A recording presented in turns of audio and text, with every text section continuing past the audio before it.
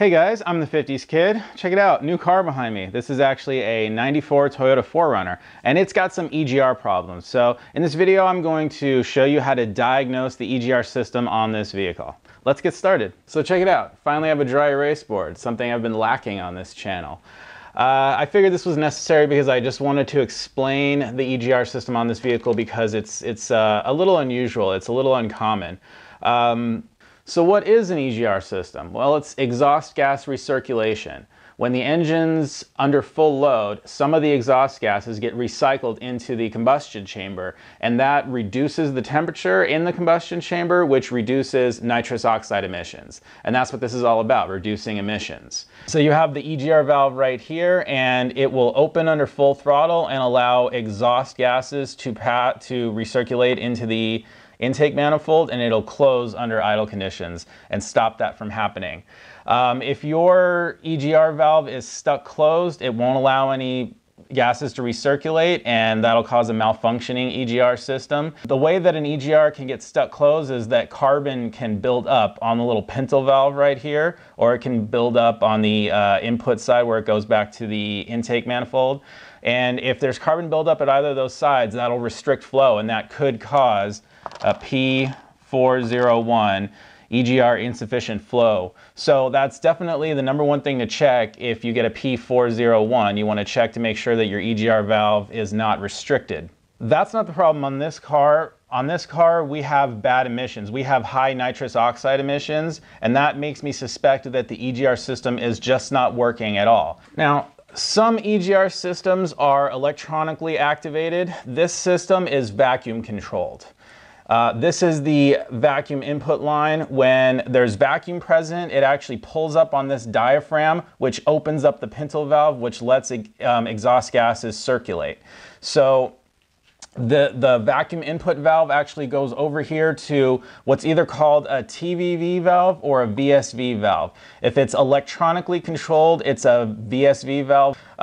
If it's TVV, that's temperature vacuum valve. And the TVV valve is actually controlled by temperature. It's actually screwed into a coolant passage. So whether you have a TVV or a VSV, they all work the same.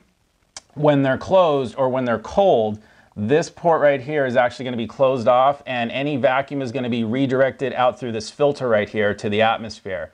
So when they're energized or when they're warmed up, this port is actually going to open right here. This port is going to open, and it's going to connect these the two ends together. And so that's basically a way of preventing the EGR system from working when the vehicle is cold. So that leads us over to the vacuum modulator. The vacuum modulator is actually back pressure modulated. It's also got a hookup from the exhaust gases, and the exhaust gases are pushing on the bottom of a diaphragm right here. They're pushing it up. There's a little spring pressing it down under normal conditions. So when the exhaust pressure goes up, what actually happens is it moves up a little valve, and you can see there's a little hole right there. That hole will connect ports P and Q and allow vacuum or air to pass between them. You can also see that there's a third port, which is R.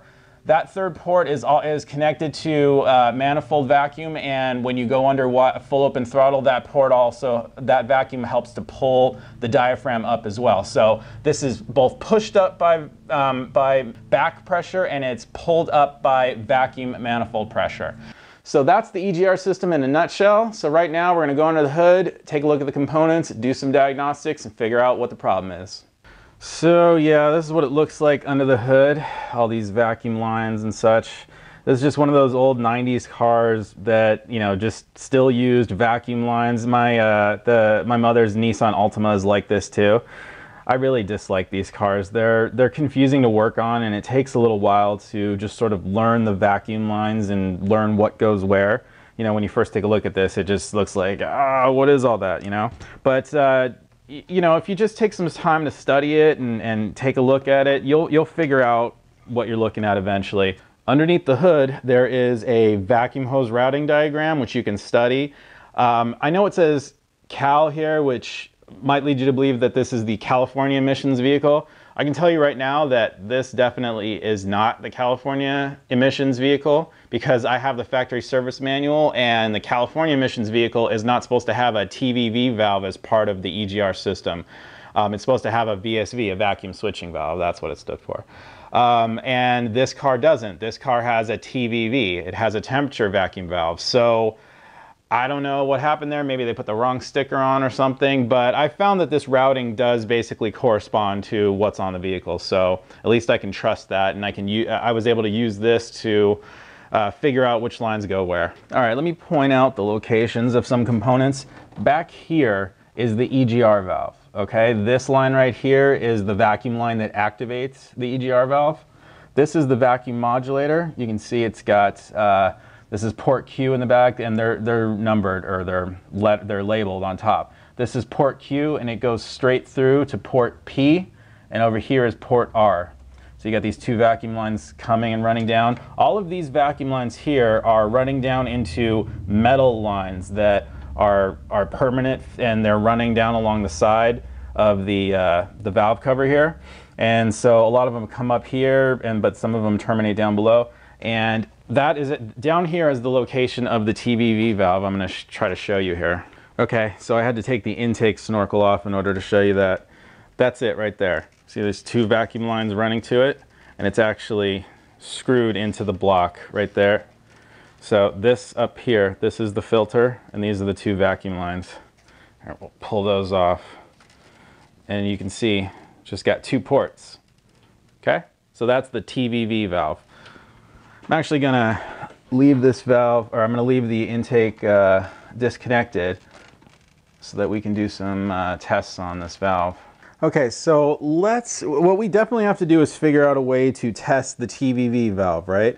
But it's obviously going to be a little inconvenient to pull these lines off and put some extension lines on and blow through the valve depending on when the car is hot or when it's cold, because I got to put this intake tube back on. So I think what I'll do is I'll follow these lines back and figure out what's on the other side. So those lines, they run down here and they come underneath the upper radiator hose, and they actually run into those little metal tubes I mentioned before, and they run all the way to the back of the engine right here, and they terminate in this line and this line. Remember, the TVV or the VSV valve is in between the EGR valve and the vacuum modulator. So basically that it's in between these two lines. It'll either connect these lines together or cut them off depending on if the car is cold. So if I want to go ahead and test the TVV, all I have to do is pull the Q line off the back of the vacuum modulator and pull the input line off the back of the EGR, and I can just, connect between these two. I can connect my vacuum pump up and test that and make sure that the valve's open or closed. So an important tool to have in order to help diagnose the system would be a vacuum pump with a gauge. This can double as just using the vacuum gauge by itself. If you want to hook this up while the engine's running, you'll be able to tell if you have vacuum on a certain port. This comes with all different kinds of adapters. You should definitely make sure it has a T fitting, because we're going to tee it in with the vacuum, the line going to the vacuum, to the EGR valve, to make sure that it's working during our testing procedure. But anyway, good thing to have. Okay, since this engine does have a TVV valve, that valve is going to be in a different state once I warm the engine up. It's going to be open once I warm the engine up, but it's closed now, and I want to verify that it is closed. So I'm going to pull off those two lines that it runs to, because it goes in between the EGR and the vacuum modulator. So I'll pull those two lines off, just connect my vacuum pump to the Q line, and put my finger over the other line. Actually, I don't need to put my finger over it. It wouldn't really matter. But if it's closed off, well, actually, yeah. I'll put my finger over the other line, and if it's open, I would get vacuum. But if it's closed, the vacuum's going to bleed off through the air filter. And you can see that it's bleeding off. So that confirms that the valve is closed. Well, so far so good. It's working. I'm going to reconnect this here. Okay, so I've gone ahead and warmed the car up a little bit. So let's confirm that the TVV valve is now open. I'm going to do the same test. Plug the vacuum pump in, and now I'm going to pump it up, and as you can see, it's holding vacuum. Well, mostly. It bleeds off a little, but That's definitely different from before when it wasn't holding vacuum at all. Now when I hold my finger on it, or my thumb on it, it's holding vacuum. So that confirms that the TVV valve is working, so we can rule that out.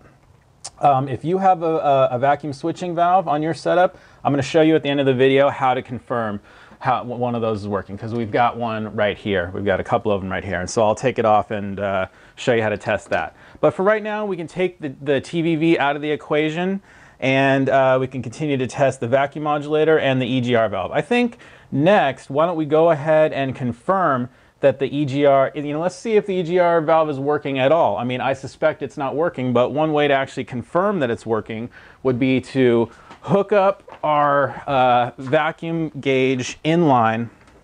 So I've got my T-fitting, and I got a couple extra inches of vacuum tube.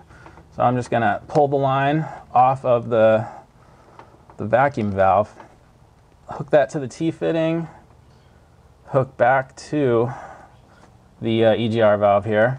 So now I've got my, my line coming off, and I got that hooked up to my gauge. So now when I turn the car on and I rev the engine down here, I should see that needle go up and down if the EGR system's working. So let's test that.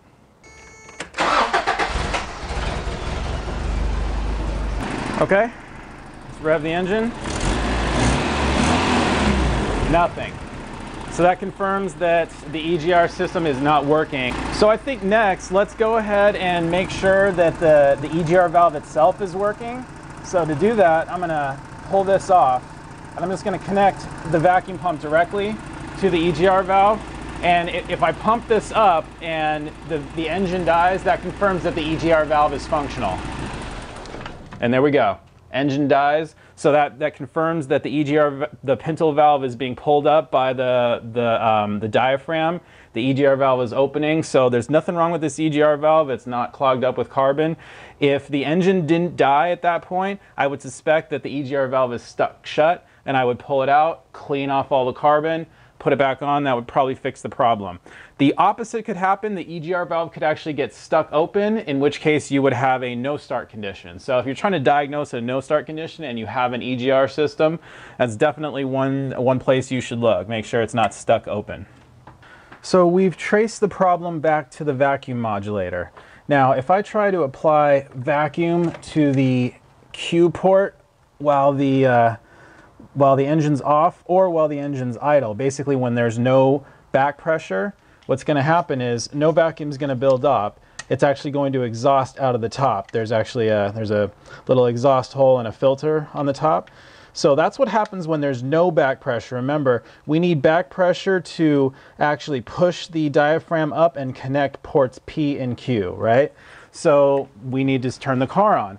And what happens is the back pressure only builds up when you rev the engine. So when we build up that back pressure, we should see this needle go up. We should see the vacuum being allowed through the P and Q, the P port to the Q port, and we should see this needle spike. Okay, let's go ahead and rev this. We should see that needle spike. No, it didn't spike. So there are two possible causes for this. Number one, the diaphragm can be blown inside the vacuum modulator, in which case no amount of back pressure would cause the modulator to activate and connect ports P and Q. So that's possibility number one. Possibility number two, there could be no vacuum on port P to begin with. Well, the easiest to test for, obviously, is vacuum, because we should have vacuum. We should be able to test that right now.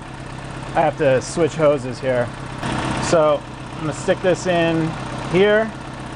Okay, I've got the vacuum gauge hooked up to the P line. I'm gonna rev the engine. No vacuum. Let's check R.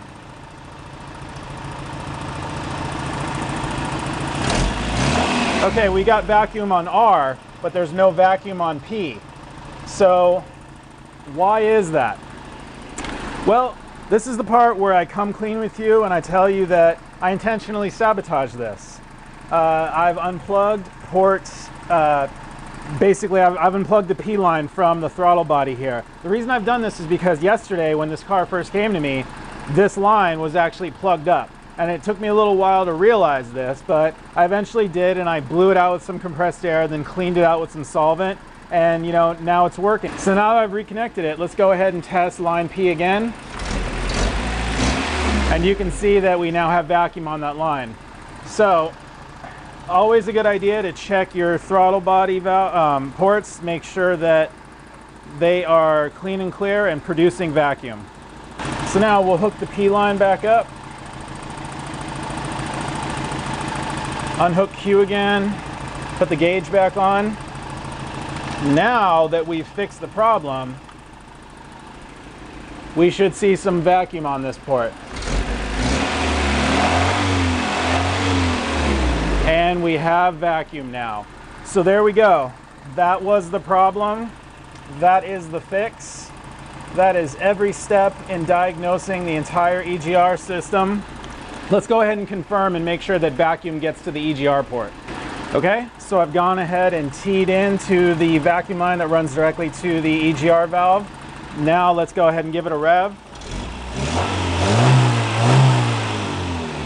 And you can see that there is vacuum reaching the EGR valve, and that confirms that the whole system is now working. So yay, fix. Okay, I did promise to show you how to test a vacuum switching valve. I've just got the valve, I've got 2 jumper wires connected to it, and here's my vacuum gauge right here, okay? So right now, the vacuum valve, the vacuum switching valve is shut, and if we apply vacuum to this port, it's gonna stay there because the valve is shut, okay? But if I jumper it, turn the valve on, now the valve is open, and you can hear it, right? If I put my finger there, now it's actually holding vacuum. So now it's connected those two lines together. That's how you test a vacuum switching valve. So there you go. That's how you test the actual EGR valve, the vacuum modulator, and the vacuum switching valve or temperature vacuum valve. Hope this helped you out, guys. Thanks for watching.